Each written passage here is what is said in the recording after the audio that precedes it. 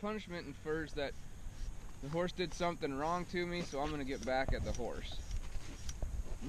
Where correction kind of infers that the horse did something wrong, and so I'm going to replace that behavior with something else. Where, you know, punishment has a lot, when people punish their horse, it has a lot of emotion involved in it. When they correct their horse, you're taking an unwanted behavior and correcting it with a wanted, or replacing it with a wanted behavior. So when she, you know, I'm gonna offer her, we'll come into the center of the round pen, and then she's basically got two choices. She can stand and allow me to throw the saddle on her, or she can choose to walk away. And whichever one she chooses is fine with me. If she chooses to walk away though, then I'll chase her away, so she's going away because I asked her to. So I'll chase her away and then just make her work. And then we'll work on those inside turns and outside turns along the rail. And then through the course of time of doing that, you know, one thing that'll happen is she will get a little more tired out. But then she'll be left, you know, with that choice of, does she want to work, or does she want to stand and accept what I'm asking her to accept?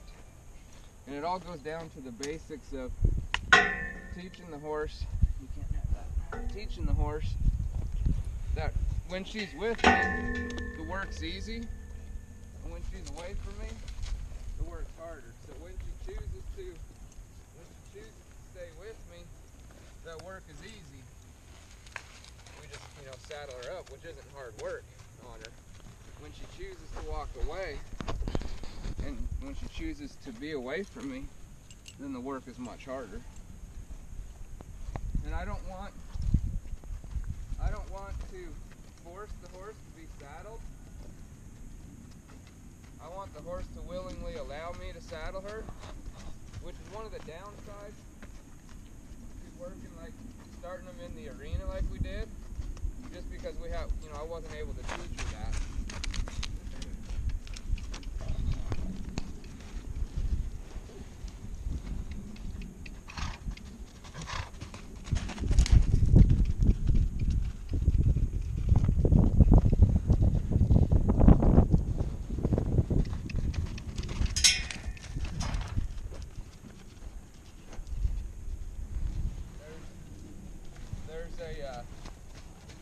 There's a lot of little mini lessons you can teach in the round pen here that are really difficult to teach in the arena, that are real beneficial to the horse later on in their training. That's one of the basic round pen, you know, lessons that's pretty universal, is teaching the horse, you know, to follow you around without a lead rope. And that just goes back to what I was saying earlier about teaching the horse that when it's with you, the work's easy. When it's away from you, the work's hard. Yeah. And those are all those little lessons are kind of mental lessons for the horse. When she's throwing her head down like that a little bit, is that meaning anything, or? What do you mean throwing it down? Well, I don't mean down, but you know, she's just kind of. Oh, when she kind of flicks her head like that? Yeah. No, it just kind of means that she's not. She don't like being made. You know, Yeah. something. Yeah. She's just protesting a little bit with her head. But it's not necessarily It's not disrespect. No, it's not really disrespect. It's just kind of her way of acting out, I guess. Yeah. It's not an aggressive move. Now, if I was standing next to her and she was doing that a bunch, you know, I'd correct her with it. Correct her. You know, I'd use some form of correction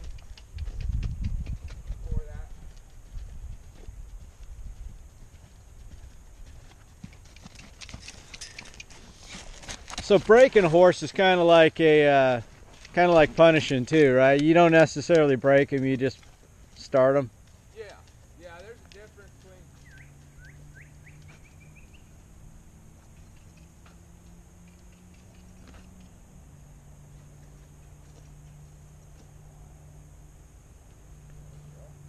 There's a big difference between breaking a horse and starting a horse.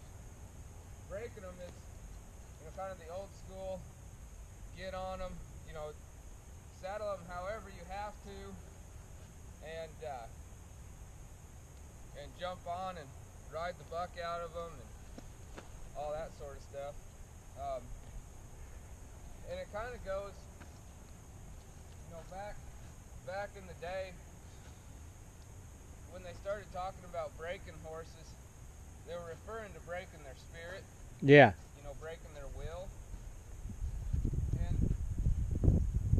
training has evolved quite a bit since then into where we're not trying to break their will. We're trying to train their will and get their will to kind of coincide with ours.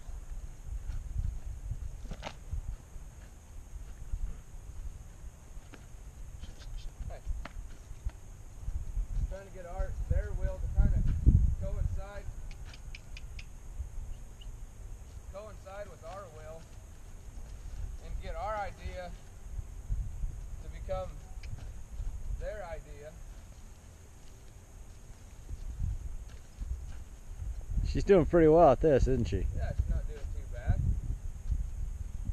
She's obviously had the saddle on enough that she knows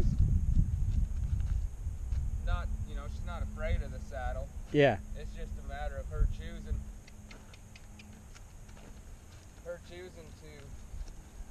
stand here.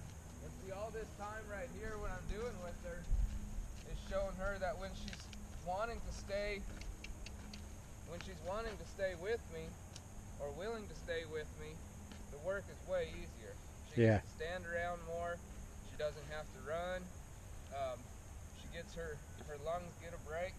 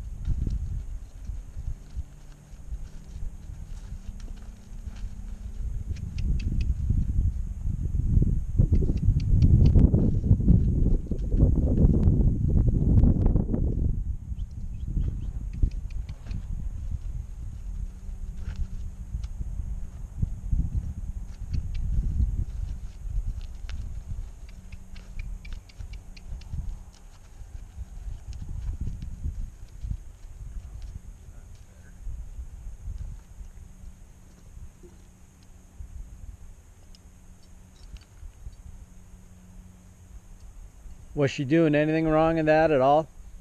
In what we were just doing? Yeah. No.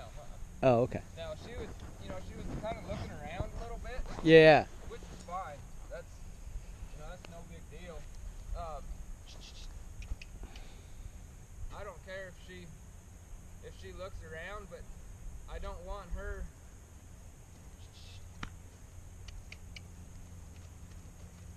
When I come up and go to pet her, I don't want that head raising up above my eyes, so that, excuse me, the last time before I dropped that cinch, she came in and I went to, I picked my hand up and her eyes were up like that, so I'm not going to pet her, I'm not going to rub on her, I'll just walk around a little bit more until that head comes down.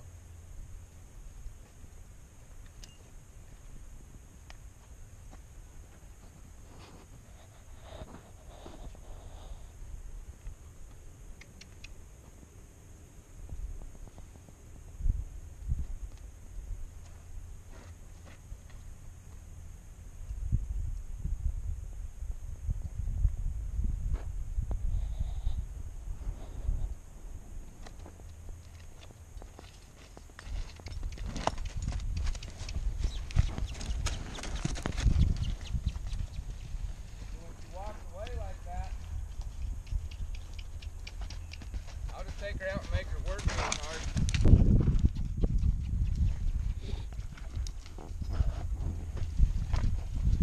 Gotta have a saddle you're willing to dump on the ground at a moment's notice, huh? Yeah.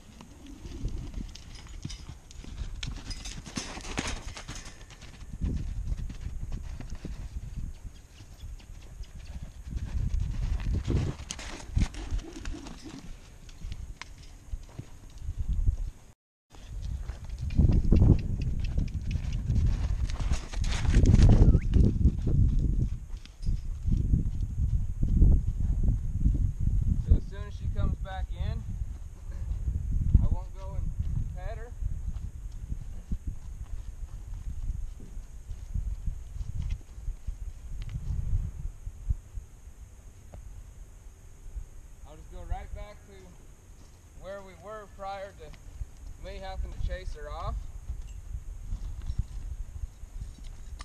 Now, you weren't too concerned that she was backing away from you, or?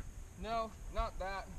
I don't mind if she backs away. I'll just kind of stay right where I was at, or I'll just keep walking up to her.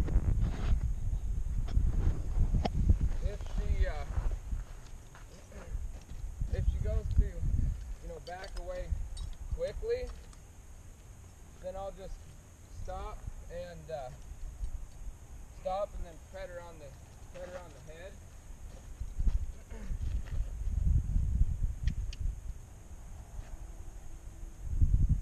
Backing away is fine if she wants to.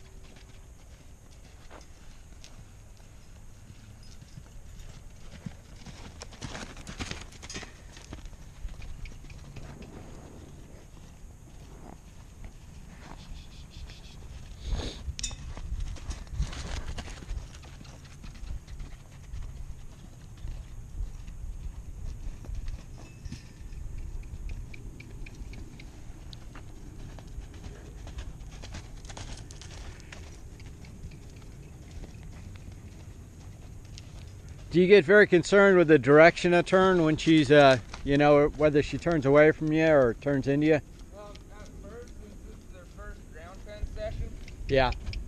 I always turn her away. And then eventually, after usually their first or second round pen session, then I'll start doing both inside and outside turns. Oh, okay, that's what you're calling inside and outside. Yeah. Yeah, the outside turn, I always start with that because it's the easiest to do. To get the horse to turn away from you. Yeah. And then as she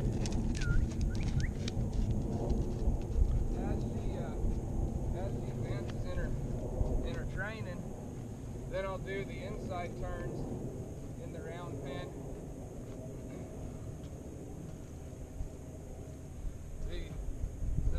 the basis of those turns is showing the horse that you're in control and that you can direct their speed and their direction. You can direct where, the travel of their feet, and you can direct the travel of their feet, and you can direct the direction of their feet. So both the turns are important to teach the horse, but the outside turn is way more natural for the horse. Yeah. So we start with that.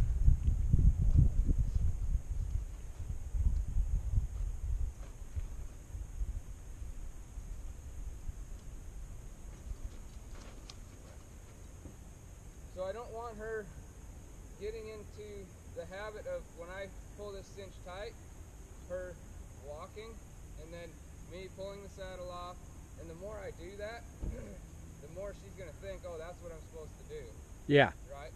So like that time I pulled the cinch tight and she took a step, so I just placed my hand on her shoulder, in front of her shoulder to stop her, so she knows that this is what I want. Yeah.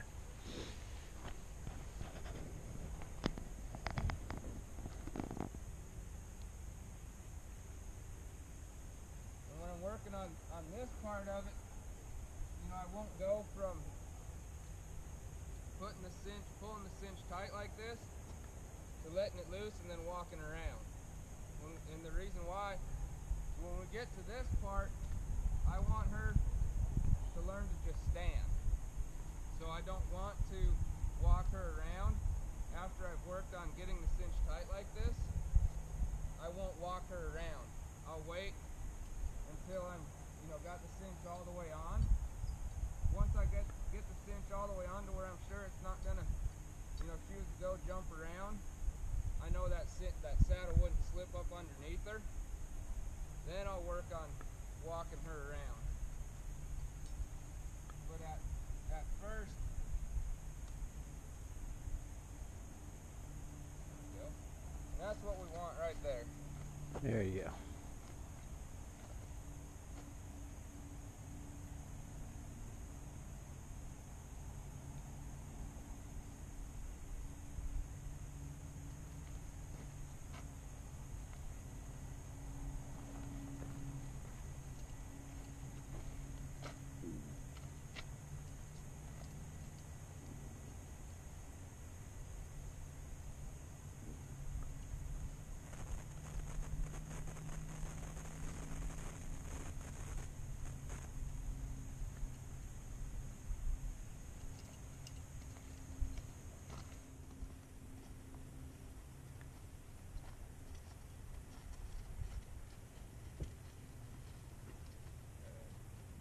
Keeping her head down, she's licking and chewing.